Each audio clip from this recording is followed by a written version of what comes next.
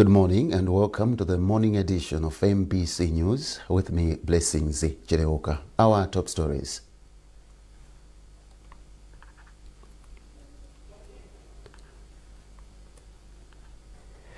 It's the final day of the MCP National Convention in Zomwe, where some NEC positions have been filled. President Dr. Lazarus Chakwera delegates his vice, Dr. Michael Usi, to represent him at the inauguration of Rwanda's president-elect, Paul Kagame. And the Digital Malawi project receives a significant boost following the approval of over 122 billion kwacha funding from the World Bank.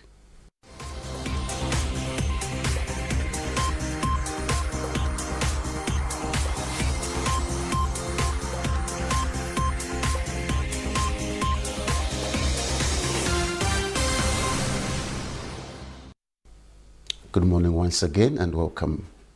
It's the final day of the MCP National Convention in Zomwe, where some NEC positions have been filled. MCP elective convention chairperson Kezim Sukwa disclosed this after an announcement of preliminary results by the Malawi Electoral Commission. Emmanuel Chikonso with the details. Since Thursday evening, Malawi Congress Party MCP delegates at its ongoing 2024 elective convention in Lilongwe have been casting votes to elect leaders in different... It's been a long Thursday night for the MCP delegates and party members who made sure to make the first phase of the voting process a success. According to the MCP convention chairperson Kezim Sukwa, the decision to adjourn proceedings at the convention has been made to allow the members and the monitors rest and prepare for the next day of the Indaba. On whether the convention will be concluded during a period they planned, Nsukwa said the party will ponder on extension of the convention if need be. We are going to resume tomorrow. Initially, we had wanted to reconvene now for the other positions, but you know, we reckon our people are quite tired now, having been here for all this long. So we have given them time to go and rest so that we can reconvene here at 8 o'clock tomorrow.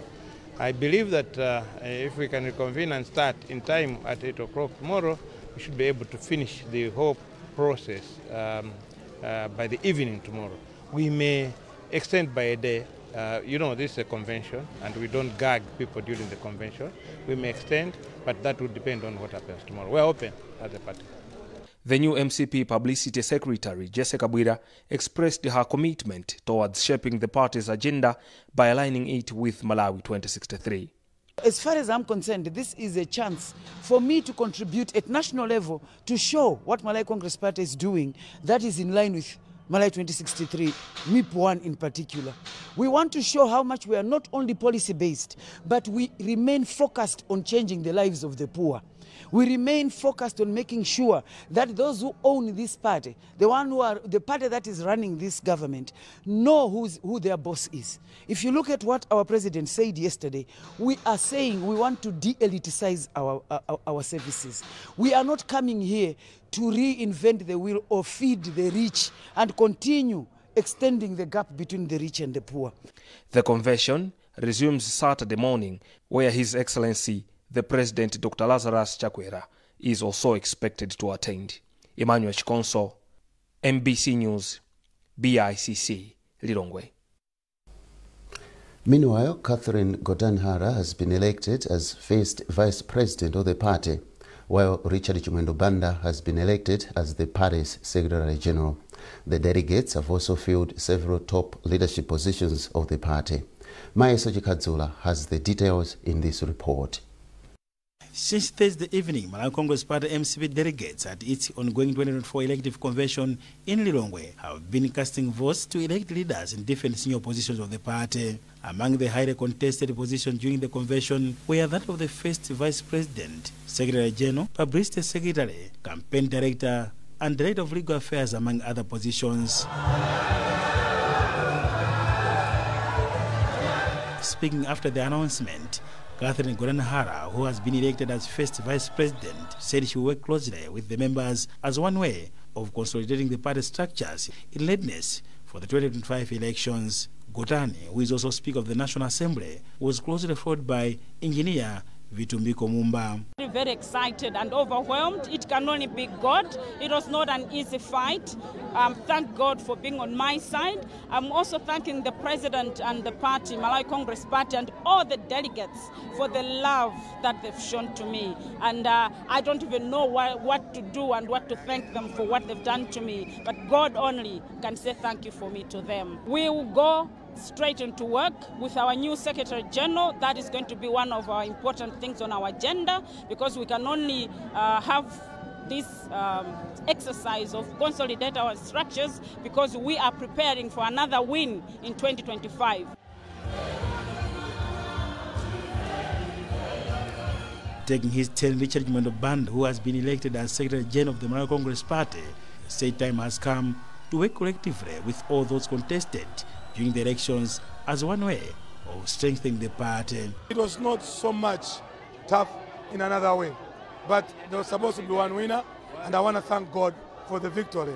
Secondly, I want to thank the delegates for choosing me and emerging a winner, and I want to promise them that I will support the President, Dr. Zachitika. I will support the party. I will make sure that the party becomes vibrant and visible across the country, but also ready for 2025, making sure we win the general election, but also get more seats for members of parliament and councillors. Finally, I would like to ask everyone who competed, not only on this position, but any other position, come, let's work together. The convention is yet to elect other leadership positions in various party portfolios. His Excellency the State President, who is also President of the Malawi Congress Party, MCP, Dr. Zachitika, has been at the convention following the proceedings. The convention is scheduled to end on Saturday. Maestro Chikadzula, MBC News, Lilongwe. President Dr. Lazarus Chakwera has dedicated Vice President Dr. Michael Ossi to represent him at the inauguration of Rwanda's President-elect Paul Kagame. The event will be held on Sunday, 11th August in Kigali, Rwanda. Among other things, the visit will deepen and strengthen the cordial bilateral relations between the two countries. The statement from Minister of Foreign Affairs says Dr. Ossi will depart through Kamuzu International Airport anytime from now and return on Monday, 12 August at 10 minutes to 1 through the same airport. The Digital Malawi project has received a significant boost following the approval of over 122 billion kwacha from the World Bank. Speaking in Blantyre, Secretary in the Ministry of Information and Digitalization, Badwin Chiamwaka, said the funds will cater for the second phase of the project.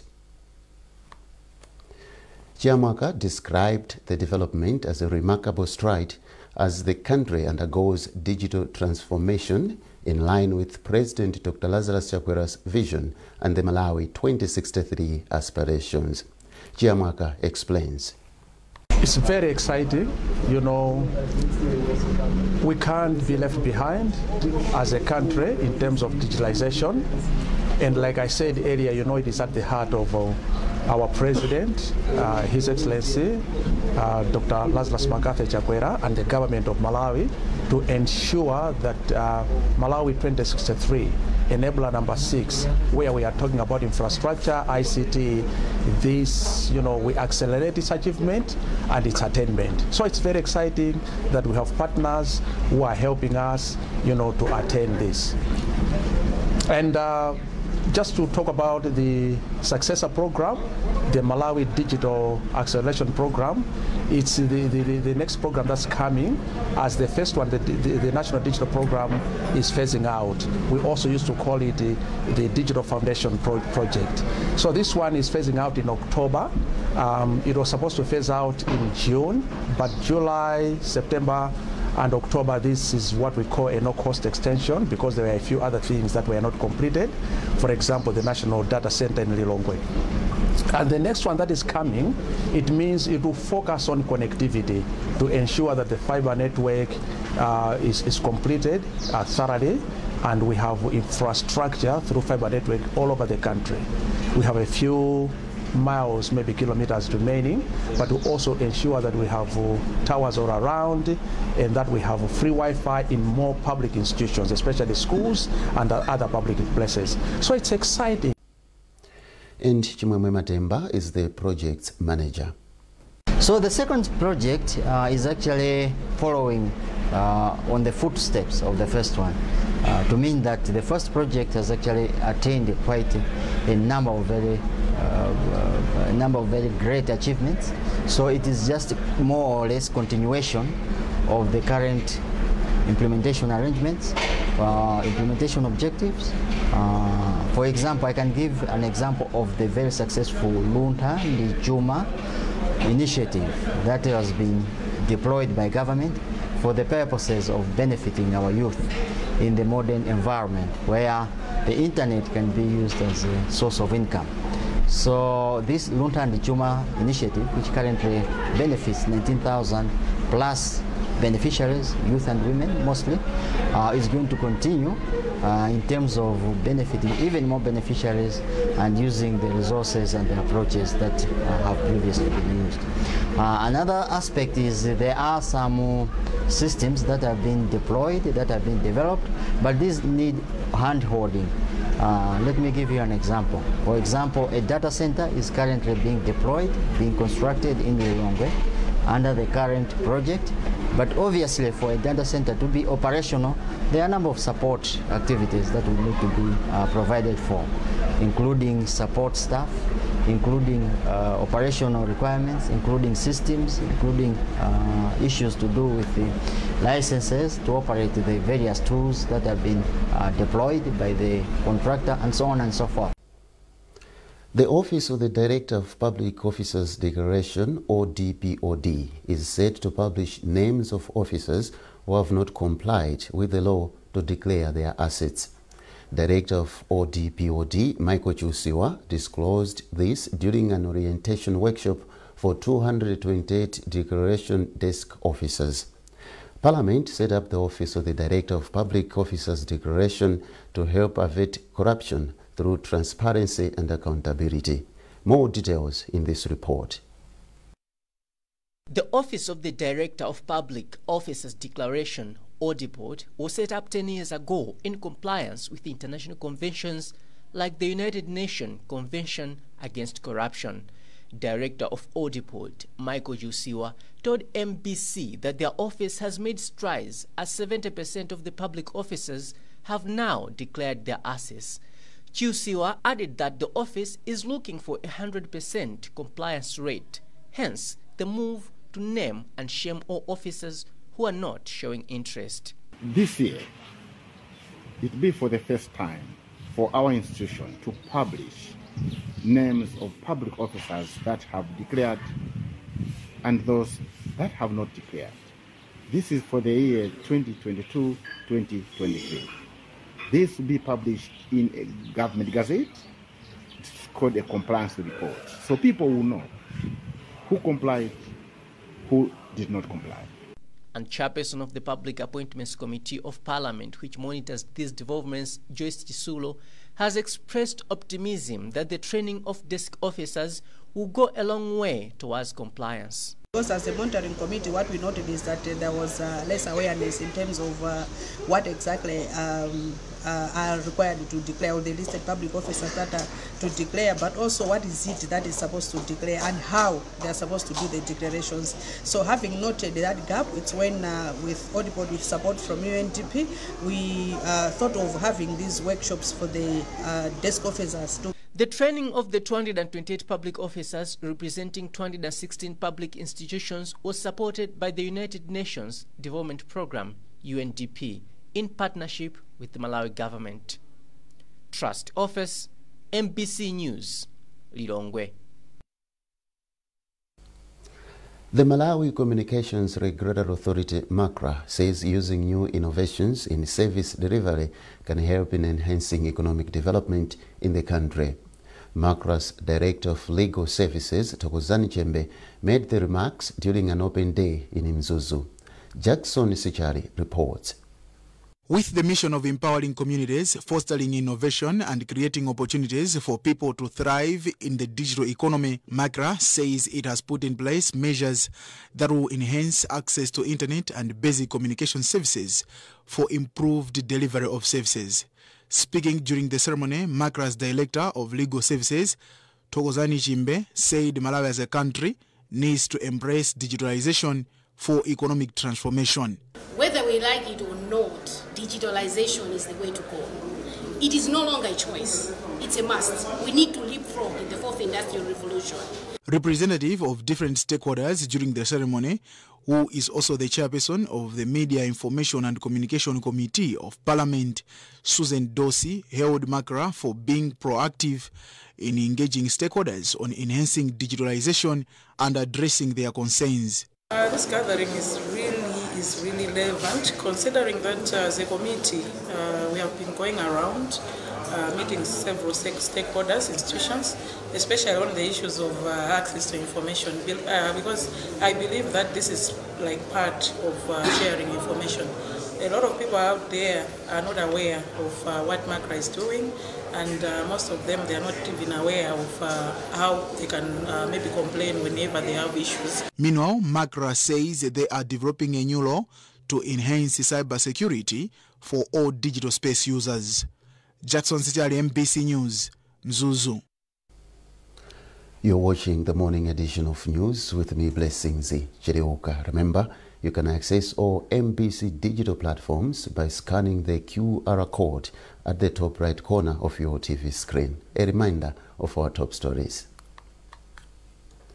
It's the final day of the MCP National Convention in Lilongwe, where some NEC positions have been filled. President Dr. Lazarus Chakwera delegates his vice, Dr. Michael Usi, to represent him at the inauguration of Rwanda's President-elect, Paul Kagame. And the Digital Malawi project receives a significant boost following the approval of over 122 billion kwacha funding from the World Bank.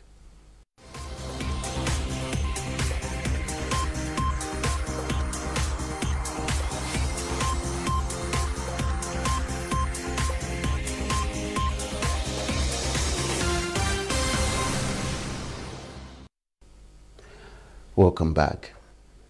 A three-day 7th International Construction Conference held in Mangochi has concluded with resolutions to adopt national standards, encourage local production and embrace modern practices.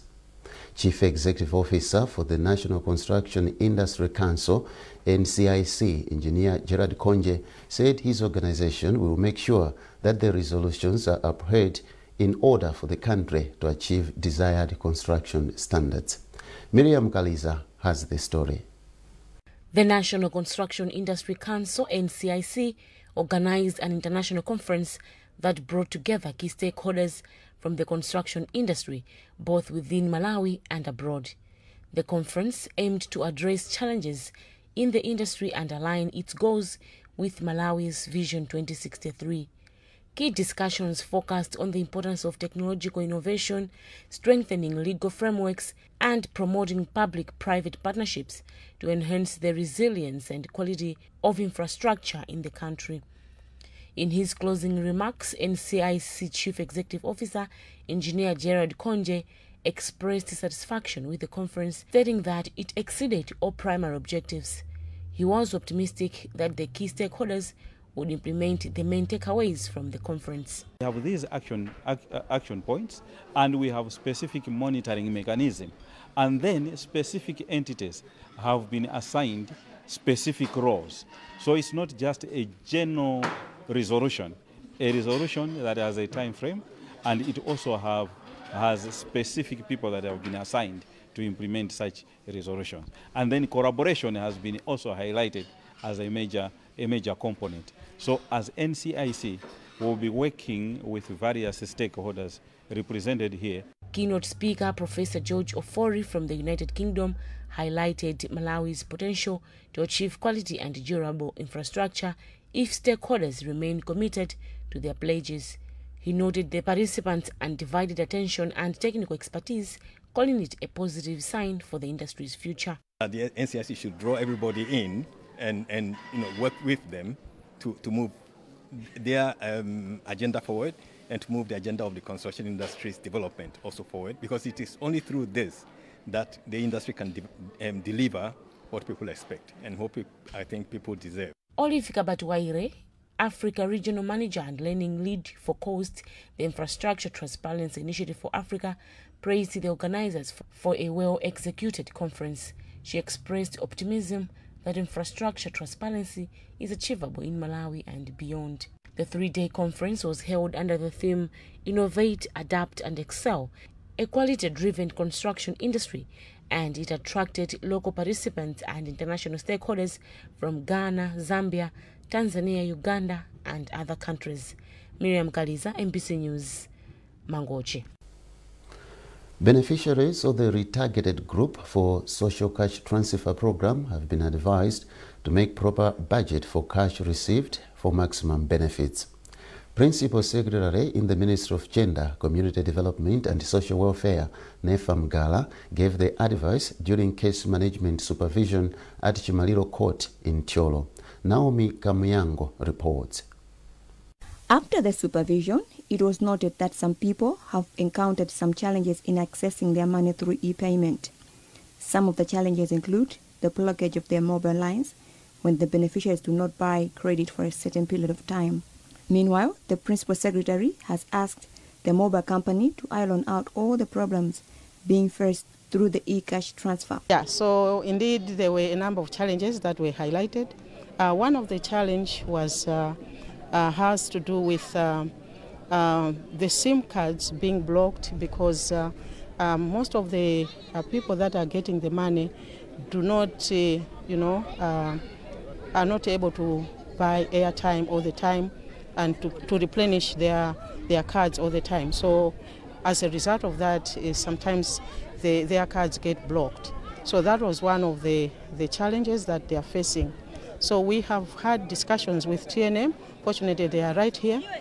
We have implored them to help the beneficiaries so that they can be getting their, having their phones non-blocked. No, whether they put airtime or not, if there could be a special provision for our beneficiaries, then to Glapacom beneficiaries, so that their phones, the SIMs, should not be blocked.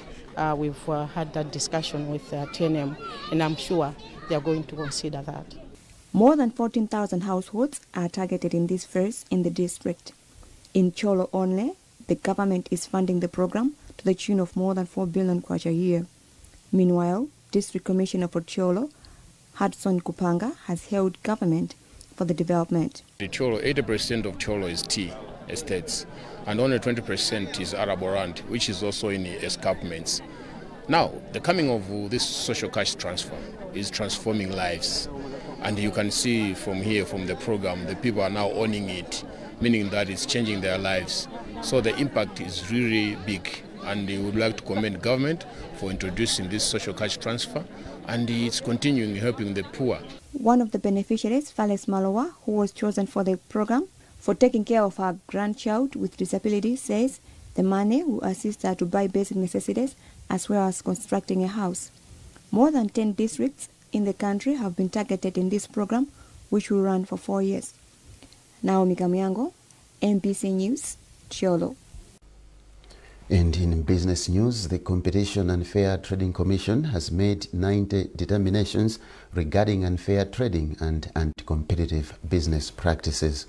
Chief Executive Officer for the Commission, Lloyd Nkoma, announced this during a media briefing in Lilongwe, where he said half of the cases pertain to sugar pricing. Austin Fugula has filed this report, read by Lonjezo Msodoka. Nkoma disclosed that of the 90 cases the Commission dealt with, 77 were related to unfair trading practices, while 13 others were on anti-competitive business practices. He cited cases of unfair trading that AfriPlus Steel Malata was involved in when it received payment of iron sheets from customers but failed to honor supply of the goods. Another case involved the high cost of sugar pricing by Choncho Bishop. Rosina Enterprises and Simama General Dealers were found on the wrongdoing for withholding sugar when the country was facing sugar scarcity earlier this year. Koma said these cases have been referred to the Office of Director of Public Prosecutions to institute criminal proceedings. Other cases, which are applications like mergers and acquisitions, where we have had a rejection of a transaction involving the proposed acquisition of Go Fresh, proposed acquisition of Grainer Poultry by Go Fresh, which the Commission has declined, was in their wisdom. That's a transaction which is going to raise serious competition concerns. These are final cases to be referred to the Office of Director of Public Prosecutions, as the Commission will now be using the new Act which empowers the Commission to administer stiffer penalties and fines to all companies and organizations involved in unfair trading practices. And in sports, FCB Nyasa Big Bullets have printed 20,000 tickets for their CAF Champions League preliminary round match against Red Arrows, scheduled for August 18th at Bingu National Stadium in Lilongwe. Praise Majao has compiled this report, read by Norbert Jameson. Speaking at a press briefing in Blantyre, Bullets Acting Chief Executive Officer Albert Chigoga announced that ticket sales started on Wednesday and will not be available for purchase on the match day. Chigoga said that additional tickets may be printed on demand. Tickets will be sold in 15 locations in Lilongwe, with standard tickets priced at 5,000 kwacha and VIP tickets going at 20,000 kwacha. We will be printing more tickets on demand. Okay, once we establish that tickets are running out in all the outlets, we'll be printing more tickets to replenish those stocks. So I think there will be no worry. No one should be worried, because we'll be printing tickets progressively on demand. The Malawi Broadcasting Corporation, MBC, holds exclusive TV rights for the game. Bullets' last home game in the continental competition against TP Mazembe at Bingu National Stadium grossed 87 million kwacha. That item wraps up this edition of MBC News. A reminder of our top stories before we go. It's the final day of the MCP National Convention in Lilongwe, where some NEC positions have been filled. President Dr. Lazarus Chakwera delegates his vice, Dr. Michael Usi, to represent him at the inauguration of Rwanda's President-elect Paul Kagame. And the Digital Malawi project receives a significant boost following the approval of over 122 billion kwacha funding from the World Bank.